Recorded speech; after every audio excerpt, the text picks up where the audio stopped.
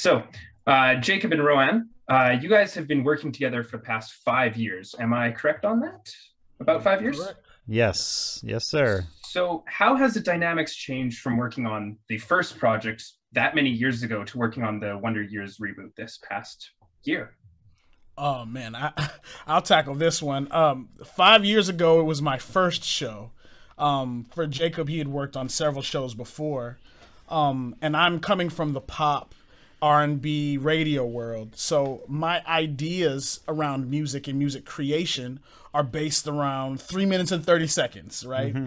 And in that world, you can spend 2 weeks on finding a snare sound, or the right kick sound, or just the perfect synth. And I found out quickly that in film music, you can't be precious. It's so fast, right? And that first show, luckily it wasn't a network show because it allowed us to kind of get the process down, allowed me to learn the differences between a television show and producing a song. And so now for Wonder Years, I mean, we're doing a show a week. And quite frankly, right now we're working on literally 5 episodes at once. And so from, 2017, 16-ish to now, we've tightened our process. We have a assembly line approach where, we can get things done very quickly. I'm not so precious about a snare sound, while also being able to deliver the ideas quickly.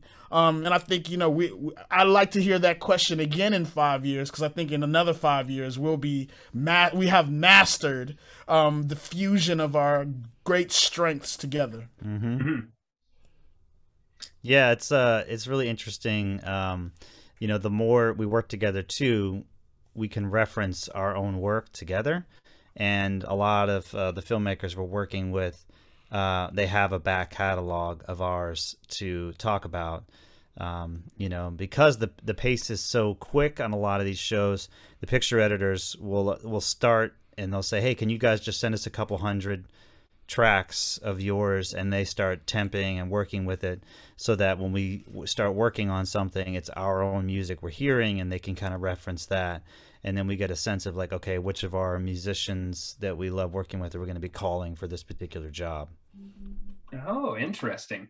So, building on that, then, what was kind of the process you guys used for the Wonders? Is it very much that they've already temped stuff ahead of time, or like, how did you guys kind of come up with the sound for this? How did you create those snare sounds, that groovy beat that we hear in the first couple episodes so far? Man, a lot of it was because of the pandemic. We've said this quite a bit, that in 2020 we were just kind of wondering what was going to happen, right? Production had halted. We were working on a project at the time that we'd started around 2019 that we figured would end in 2020, and then it just went dark. We heard nothing. And so, there wasn't a lot of production, period. And so we were like, in this time, how can we stay creative and not go insane? And we just honestly put our brains together and decided, hey, we're going to put together a project, an album. Maybe it'll get licensed, or maybe it'll just be for fun, a kind of a heart project, and it'll just happen to be 60s music. And so, a few months after doing that, our agents hit us up and said, hey, guys, you want to take a general meeting with some of the guys at Fox? And we took the meeting, and they're like, hey, do you want a demo for the Wonder Years? We're like, yeah. And they were like, it's set in the 60s. We're like, actually, we have 25 songs already done. So we shot those over immediately. Then they gave us a brief. We went in specifically for the Wonder Years. And so by the time the pilot was actually being shot and we had to deliver music, we had lots of music ready. A lot of it we had to conform, obviously, to picture and make it work. But that's kind of how it started, and we were blessed enough to get in early so that they could temp with our music, and we could establish the sound instead of, us hearing other things that kind of drove the musical landscape of the show. So that's kind of how it worked for us. We're definitely very fortunate. And there's also a different thing happening now with all film and television where, you're starting to feel much more of a blur between needle drops and score. In the past, the 80s and 90s, I think it was very obvious when it was a needle drop, and when the score started, the score sounded like it was very sort of, not expected, but you would hear strings and like piano, and just the way it was mixed just felt like score. But I think a lot of modern audiences are now getting accustomed to like where the musical soundscape is so there's so much deliberate effort put into making everything seamless. Mhm. So, we've had a few friends of ours reach out and they were like, "Oh, was there any score in the Wonder Years pilot?" And we're like, "Yeah, there was a whole lot." And they were like, because everything sounded like it was part of the needle drop sort of sound. And we were like, that was on purpose. I mean, to be honest, our idea was the score of the show would be performed by Bill's band. I mean, if you've seen the pilot, the father in the show is a funk soul jazz musician, and he has a group. And our idea is like, wouldn't it be neat if the entire score could be performed by his band? So that's the sound where we wanted to live in. Nice. That's really cool. I was going to ask about needle drops because there are a few in here from Green Onions and Step Back. Did you guys have the option to choose them, or were they kind of pre-selected and you guys had to kind of work around that? What did that all look like? We've been asked for suggestions in certain things, and specifically, there's a great moment at the end of the episode, and there was so many ideas thrown out for changes going to come, and obviously we wanted changes going to come. That's the ultimate. But they also asked us to have references for just in case, So it kind of may work like that, but we're not picking the needle drops. We got to shout out our amazing music supervisor Amani Burt Blackarack Smith. He's been amazing at picking the sound choice for the needle drops and all the licensing, actually. And it's a cool little trade-off because he'll tell us, hey, I might do this, or here's a couple examples of what I have in mind there, and then we'll have a seamless transition in and out of some of those needle drops depending on the scene. But we're not picking them, but we have been asked, like, hey guys, what do you think about this? Which is a cool collaborative effort. Yeah, Amani definitely. I mean, the music supervisor on the show will throw a lot of options, and even we've had to create several pieces of music where the actors are performing them on camera. And for direction, he'll come up with a playlist of music from the 60s or 70s, like, hey, let's get something with this kind of energy, this kind of approach. So I mean, it's a real sort of collaborative team effort, combined with, of course, the filmmaker's direction. Yeah, that's actually really cool. I was curious about that. And then, like, I guess moving on from just that to, there's a lot more, as you said, performed on screen. Not as much in the pilot, but I presume later in the show there's going to be a lot more of that on-screen music. Do you guys have a role to play in, maybe not as much like conducting, but like, what is your role when it comes to shaping the music and the sound of the on-screen performances and even the original songs you guys created for the show? I mean, it's kind of all encompassing, actually. Like Jacob said, it's a very collaborative effort. We got to record literally Dulé singing these songs. So he's asking, hey, how should this sound, or how was my performance? And then I'm asking, and Jacob's asking, hey, what do you think about performing like this or trying this? What would Bill do? And there's that back and forth as it relates to how everything is appearing on screen. And we don't want to give you any spoilers, but it's kind of definitely a all hands on deck approach, I would say. And what's really cool is being able to make these songs, some of which were written for a female voice, come alive with a male voice, right? And then sending it off to production and getting the emails like, guys, this is amazing, or hey guys, try this, or what about this lyric? Like, let's try this. So it's been a real cool collaborative approach. And then there are a lot of on-screen performances where Dulé, we don't want to give it away, but other actors in the show are going to be playing instruments, and we've actually created little tutorial videos for them to sort of say, this is how your hands should look, this is what you should be doing, this is how it should feel, or how you should stand when you're playing this, that, and the other, just to help the actors get ready for their own performance, just to get into the character. Because we definitely don't want them to be bogged down with, like, how am I supposed to hold this thing? Some of them have a lot of musical experience. I know EJ is taking music lessons now, because the show is very, very driven by music, not just, you know, in the soundscape, but even the story. It's integral to the storytelling. And you'll see that as the season plays out. It's written very smartly from Saladin.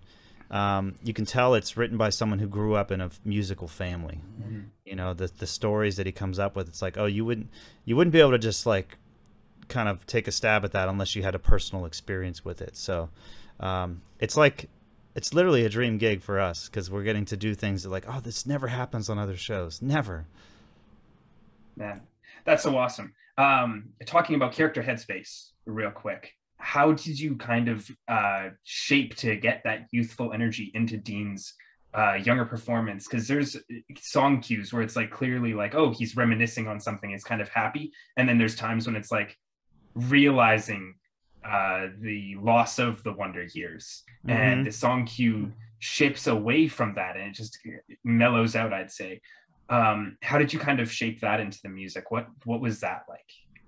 I mean, we've been asked a lot of questions around, like, how difficult was it to make music centered around this space, you know, with the Black family growing up in the 60s, you know, the racial component, the social component, the political component. And the same answer I think would apply to this question is that you allow the picture to tell you what it needs, right? And you allow the relationships on screen to tell you what they need, right? And make it as simple as it can be. Right? This is a boy with his crush. This is a boy with his dad. This is a boy with his best friend who he feels crazy feelings about. This is a boy with his sister. This is a sister with her mother. You know, it's like you try and focus in on what the picture is telling you, and you stay there so you don't do too much or get so lost that you can't help the story come across.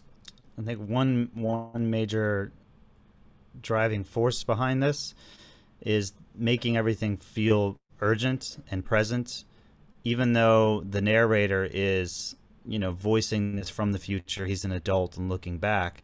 The show is in real time. We're experiencing this in the present with these characters. And so musically, we wanted to draw on the instruments and maybe the approach, the chord progressions, the rhythms of that era, but it's not written to feel like a memory. And I think that's like a big thing that sort of changed how we were approaching it once we dove in, because some of the original approaches we had didn't quite work once you saw it the picture, because you're like, oh wow, like, no, this feels now. It doesn't feel like, you know, someone's saying like a long time ago. You know, it's got like a very like in reality feeling to it. Mm-hmm. That's really cool. You guys mentioned this project is a dream project. How did it challenge you guys as musicians, and where do you go from here? Ooh, that's a really good question. I would say just the sheer speed. I think we're both challenged by how much writing we have to do. The cool thing about this, I think God knows what he's doing, right? Like, the cool thing is we're writing music that we actually love to listen to and make, right? That I can't stress that enough, because when you're working on 5 episodes and you got to make sure the process is going according to plan so we don't get lost in what cues we're doing and what story we're trying to tell and what theme we're trying to convey, I think it's challenging us to make sure that our process is tight, and that we're delivering not only timely, but at the highest level we can, right? And that we're not, we're pacing ourselves, because this is a marathon. We plan to be talking about this show for a long time. So in order for us to be able to do that, we have to make sure that we're taking care of ourselves as humans, right? And then taking care of the story as the amazing piece of art that it is. And I think,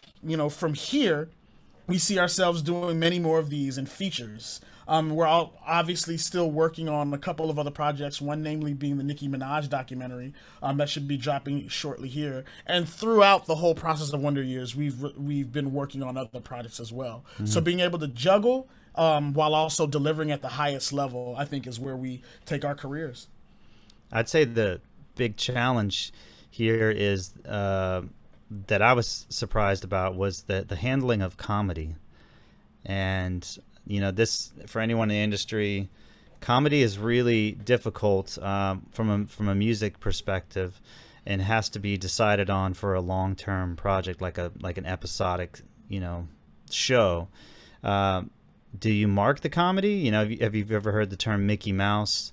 Like if somebody's makes a joke, are you going to hear like da da da da dee da? And there are a lot of shows. The Office, for instance, has no music, like Mhm. none.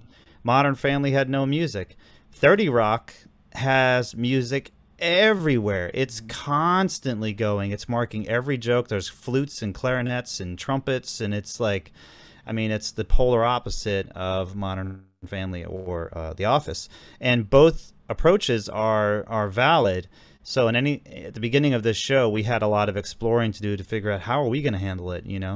And in truth, the show is a dramedy. There's a lot of heavy topics that are discussed, and in any person's life growing up, there's going to be serious issues that you're faced with. But I mean, this is about a black family in Alabama in the 60s. There's a hell of a lot of serious issues taking place.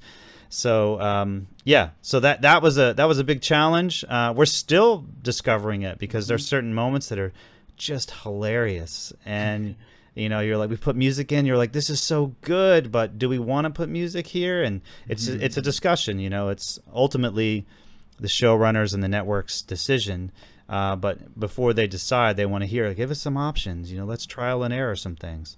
I would say hands down that was for me definitely a big challenge. Fantastic. Thank you guys for your time. This has been a real treat talking with you guys. And yeah, be sure to check out The Wonder Years, which is streaming on Hulu and is available now. Thank you guys for your time.